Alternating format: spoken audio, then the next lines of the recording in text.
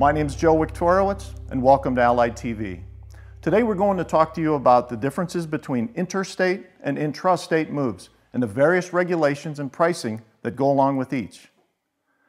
Where you move and how far you move are all factors that affect not only your moving costs, but also who handles your move and how your move is governed.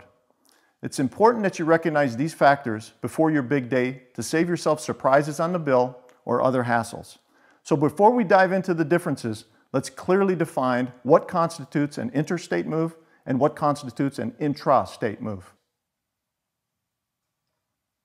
By definition, an interstate move is one that occurs within the borders of one state.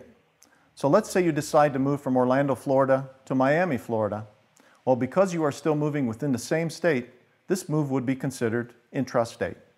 Now, on the other hand, say you decide to move from Chicago, Illinois to San Diego, California. Since this requires you to move between two different states instead of within one, this would be considered an interstate move. By definition, an interstate move is just this, a move between two states. So now that you understand the definitions of both types of move, let's take a look at the cost and regulation differences between the two. First up, intrastate moves. Intrastate moves and moving companies are state regulated, and the moves are usually priced according to an hourly rate that has been filed with the state regulatory body or by the weight and miles. The overall cost of an intrastate move is also determined by the manpower and time it will take to move your items from your old home into your new one. Keep in mind that the larger your current home and the more rooms you have, the larger your moving crew will need to be. An intrastate move is typically handled solely by your moving company. Next, let's talk about interstate moves. Unlike intrastate moves, which are state regulated, interstate moves and moving companies are federally regulated, operating using tariffs.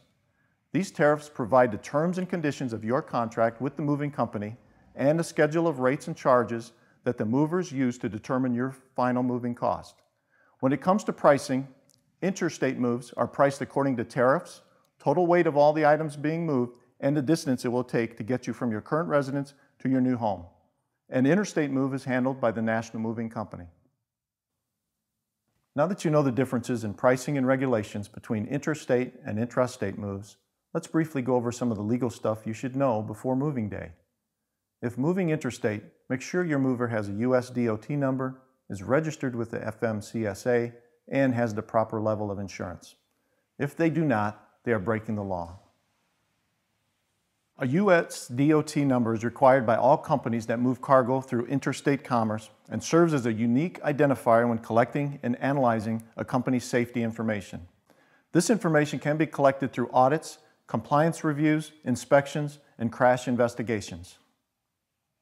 The FMCSA stands for the Federal Motor Carrier Safety Administration and works to prevent commercial motor vehicle-related injuries and fatalities. To ensure your items are in the care of well-trained, safe drivers, FMCSA requires all moving companies to register with them. So whether you're moving within one state or from state to state, now you'll know what to expect in terms of identifying your mover, how moving costs are determined, regulations, and legalities. Remember, always check with your moving company to ensure they have the proper registrations to be moving your items. If they don't, find another company. Thanks for watching Allied TV. I'm Joe Wiktorowicz, wishing you a safe and easy move.